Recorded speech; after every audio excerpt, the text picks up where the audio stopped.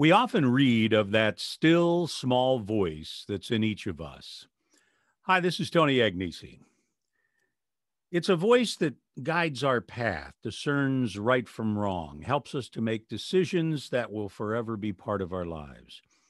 It's our moral conscience, formed over time based on the natural law, honed by our experiences, our reading and our upbringing, and it's calling us to love and do good and avoid evil.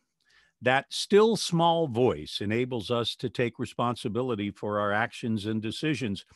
Our conscience is the best judge and jury as to how we are leading our lives. You know, when we make a good decision, the inner good feeling we get causes us to want to do it again. It leaves an indelible mark on our conscience. When we make a bad choice, the guilt felt leads to conversion. A conscience willing to change will give us hope and mercy and will make the right decisions in the future. That's what's called forming a good conscience. You know, when we reflect on our lives, we can recall when we've slipped up and we've gone against that still small voice. Now, even though our conscience knew it wasn't right, we decided to ignore it and made a bad choice.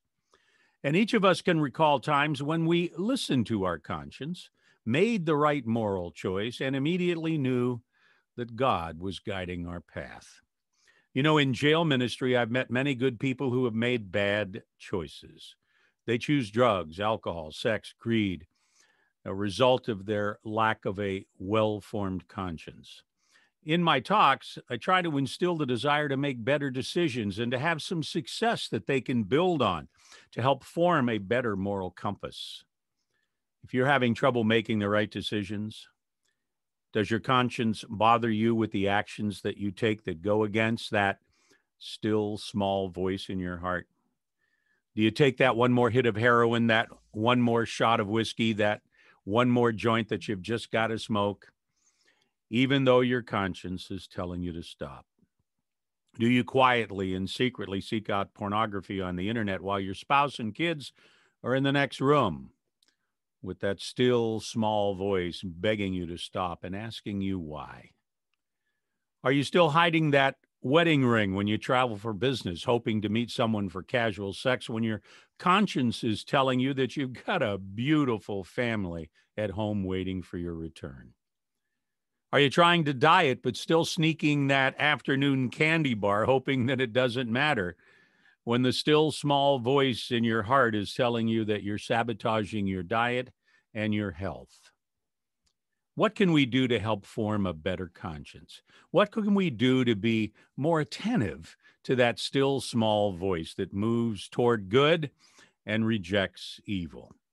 Well, the Catechism of the Catholic Church gives us some pretty good guidelines. Number one, realize that the formation of conscience is a lifelong task.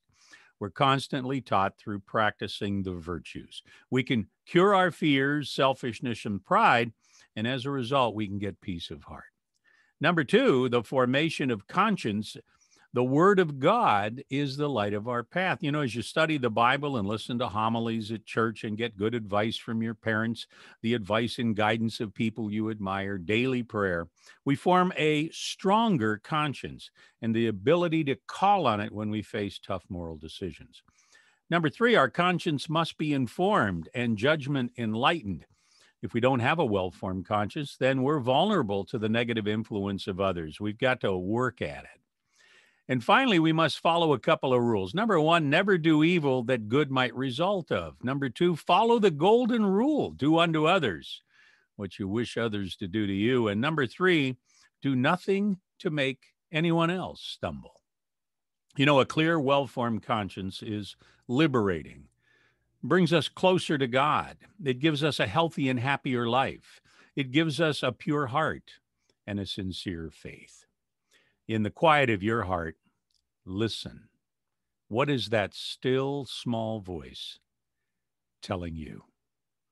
If you enjoy these reflections, please subscribe or follow us here. If you think someone can benefit from them, feel free to share them across social media. This is Tony Agnesi. Have a wonderful weekend. God bless you.